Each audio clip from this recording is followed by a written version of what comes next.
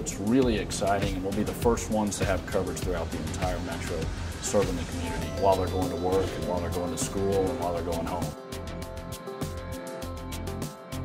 You get to learn, you get to download information, you are connected with the rest of the world, which is what these days we do day in, day out. A typical metro transition may take in the city about 2 hours. So now it's going to be additional 2 hours where our customers are going to be able to have that capability.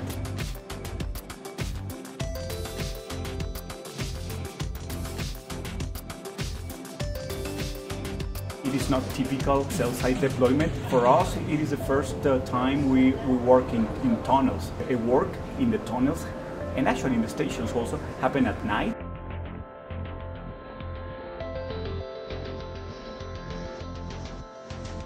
The tunnels is not easy because we have to work almost at dark. It's not illuminated, so we have to ask the people to wear helmets, the belts, the vests with lights.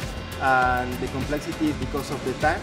We have to do the same work in 4 or 5 stations at the same time.